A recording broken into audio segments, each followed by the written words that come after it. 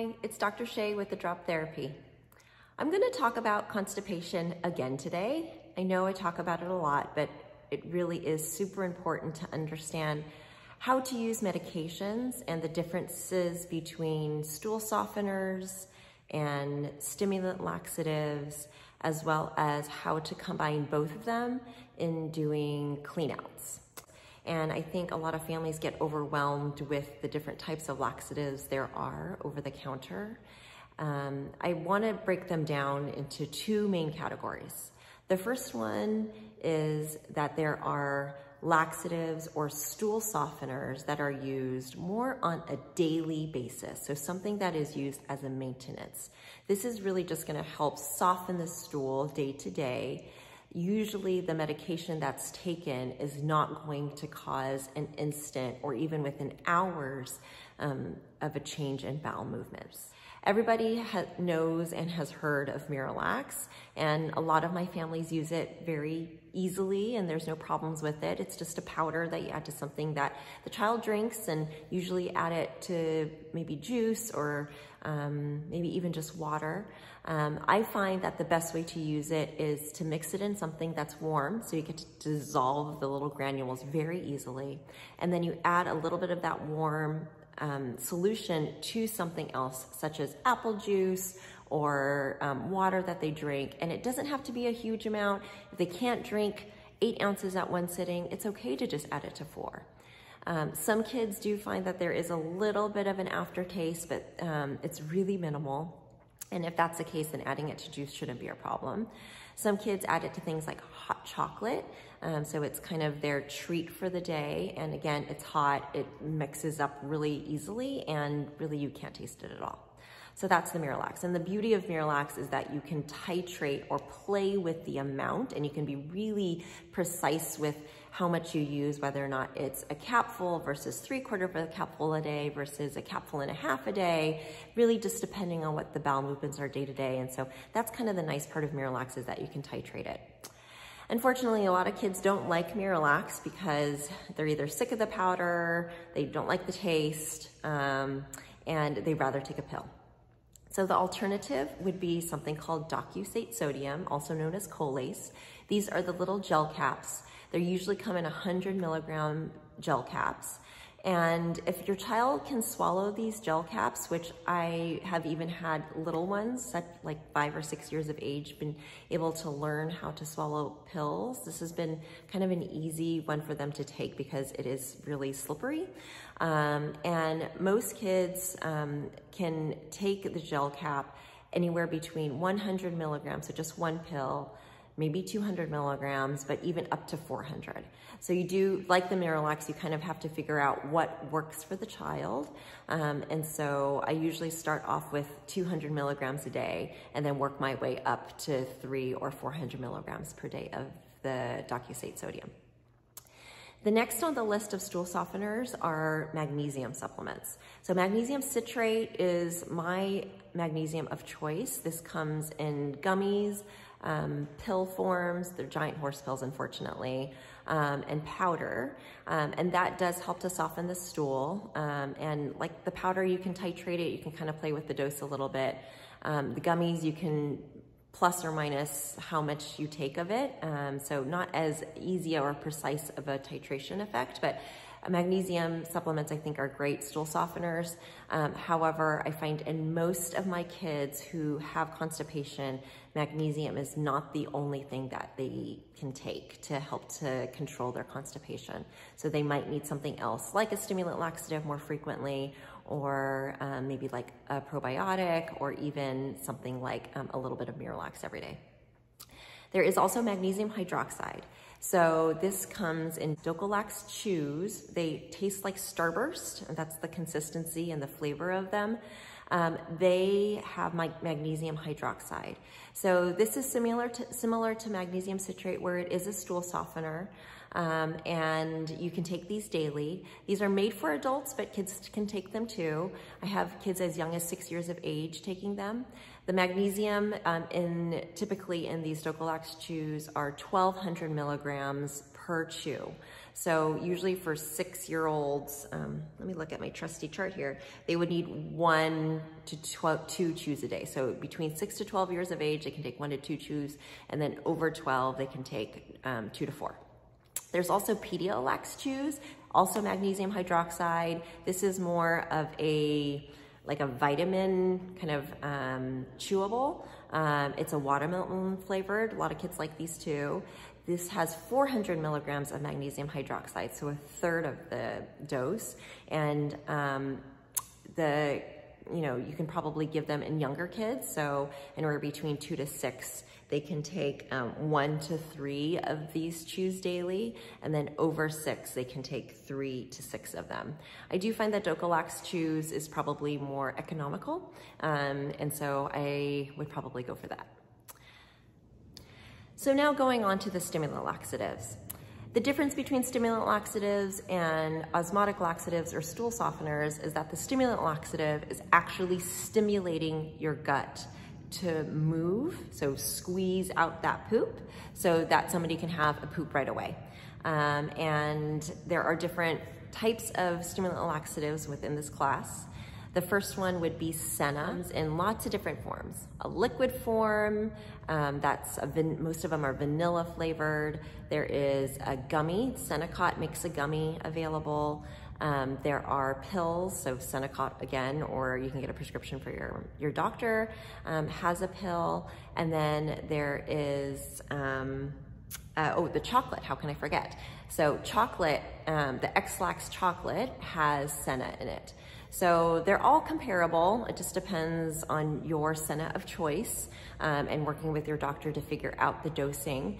8.6 milligrams is the milligrams per tablet as well as per gummy and per 5 milliliters of liquid of the Senna. In the chocolate chew, so in the X-Lax chocolate, or if you find the generic, it's double that dose. So it is 17.2 milligrams of Senna in one of the X-Lax. And depending on the child and depending on how you're using the X-Lax, they may need just 1 square, they may need 2 squares, they may just need half a square. It just depends on how old and how sensitive they are. But in general with Senna, it takes anywhere between 6 to 8 hours or so to generate a bowel movement. Most families use the Senna at nighttime, so that by the morning, that's when they're having a bowel movement. Alternatively, if parents are worried that their kid is gonna have a bowel movement at school, instead of giving it at nighttime, they might give it to their kid when they come home from school, so that by the evening they have a bowel movement. I even have some patients give the Senna at lunchtime so that they have it in their lunchbox and they take it at lunch so that by the time that they come home or in the evening that they were able to have a bowel movement. Moving on to the next type of stimulant laxative, it's called bisacotyl, also known as Colace. So bisacotyl is a tiny little pill that can generate a bowel movement usually within about 2 to 6 hours. This is another good one. They come in 2 milligram tabs. It generates a bowel movement pretty quickly. Unfortunately, for some people, it can cause some cramping with taking it, and that's just speaking to the effectiveness of the stimulant laxative causing peristalsis or movement of those intestines to generate a bowel movement. And initially I find that if your child is quite constipated, it probably will cause some cramping, but that means it's working. And then as you start using it down the line and your child is less and less constipated, it probably causes less cramping because there's less poop inside of their intestines to actually move. And things just work a little bit better. So Colace is really a great one. It's a tiny little pill and most kids can swallow it. Or if you needed to, you can always crush that. That's another great stimulant laxative. Moving on to different types of stimulant laxative, but this is more through the bottom. Colace or bisacotyl Suppositories are another good option. So if you're worried that your child is not going to tolerate the oral, or if you're worried about the timing of the oral medication causing a bowel movement several hours down the road and you're worried about school, doing something per rectum, so through the bottom, might sound a little bit scary, but it's actually really effective, especially if the child is involved. So these DOWN suppositories are pretty small. They're like little bullets. They're soft, and the idea is that it has medication or bisacotyl, so the same type of medication that you take orally, but it's in this suppository, and it melts in the rectum, thus stimulating a bowel movement relatively quickly. And I would say within about 10 to 20 minutes after inserting the suppository, the patient would have a bowel movement. A lot of families choose to go down this route because they're able to kind of time the bowel movements much easier within the day. And a lot of families who use this find that with having the patient actually insert the suppository, it makes it a lot easier. So using this for cleanouts, or if you're needing it for things like encopresis, doing the suppository can definitely be an option. Lastly, there are enemas, saline enemas available. These are also considered stimulant laxatives.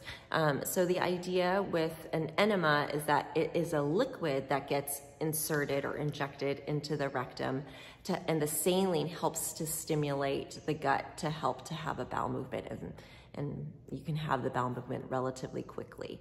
There are different types of enemas available. The Fleet's enemas is one of the popular brands. It almost looks like a little nose spray with a little nozzle that you insert into the rectum.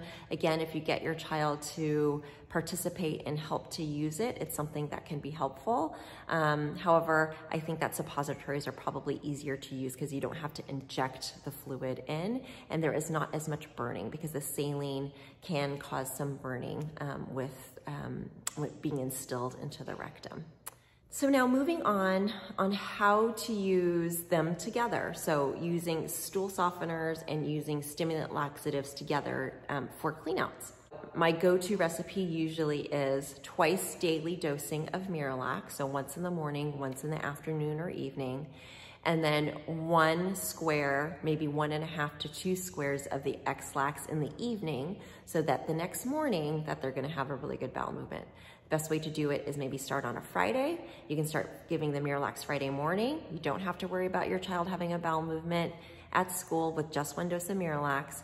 They come home, they can take the 2nd dose of Miralax, and they take an X-Lax in the evening so that on Saturday morning, they have really good bowel movements. The idea when you see their poop on Saturday morning is that they have a lot. You should be impressed with, oh my goodness, that was in my child. That is so much poop. And maybe they go 2 or 3 times in that morning. And then again, you repeat the clean out again. Miralax in the morning, Miralax in the afternoon, X-Lax again in the evening, so that on Sunday that they have another bowel movement. And then hopefully you can do it again on Sunday so that Monday morning they have a bowel movement. It'd be great if Monday was a holiday, so that way you can do a 3-day weekend and do the clean out then. Alternatively, you use the magnesium citrate instead of the Miralax, and you can give that maybe in the afternoon or in the morning, and then you can then give a stimulant laxative like senna or bisacotyl, or the bisacotyl suppository to generate a bowel movement more immediate, and you repeat it again 2 or 3 more days to really get cleaned out.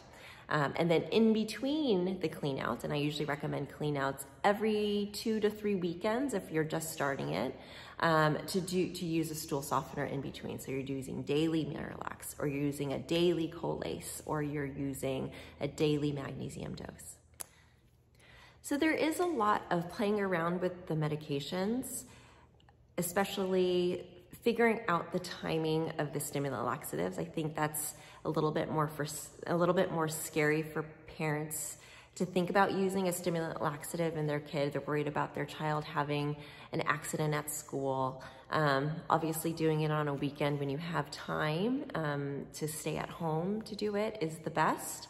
But once you get the hang of it, you really have to fine tune the stool softeners, fine tune when you need to do another clean out again because you feel like your child is not pooping very well or maybe missed a day.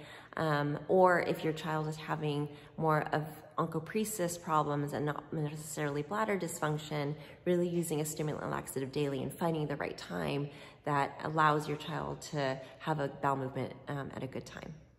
I hope this was really helpful and informative. I'm going to work on a chart so that we can post it online on thedroptherapy.com. So maybe there'll be a little bit more organization to seeing what kinds of medications are stool softeners, what kinds are stimulant laxatives, and how to use both. If you have any questions, please feel free to reach out and comment. Thanks. Bye-bye.